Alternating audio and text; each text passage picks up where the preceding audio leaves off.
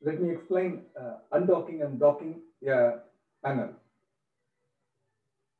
I'm opening the Adobe Premiere.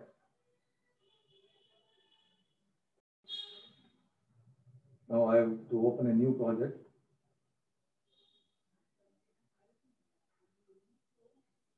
Okay, I'll just write it as sample undock example.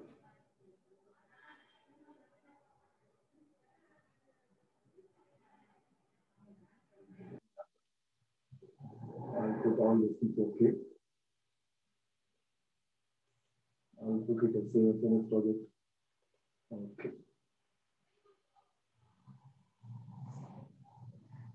Now here, this program panel, I'm going to right click, undock panel.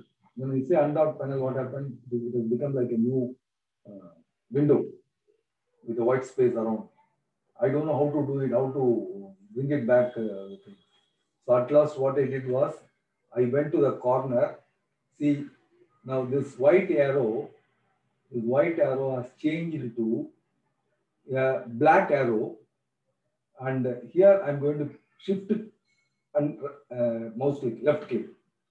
Shift key plus mouse click. And then I'm going to this. Now you see the change in the color where I'm going to dock it here.